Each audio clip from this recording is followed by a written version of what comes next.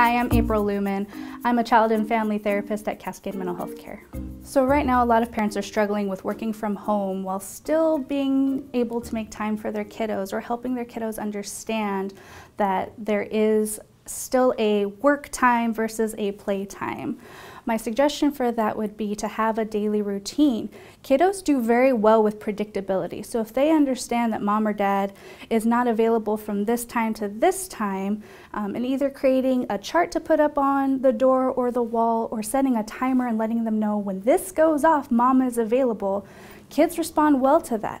But please don't expect them to respond immediately. It's gonna take some practice and repetition. What we're going through as a nation is novel to all of us. If you feel like you need help or support at this time, please reach out to one of the many agencies in Lewis County. And if you have any additional questions, please feel free to contact us at the number below.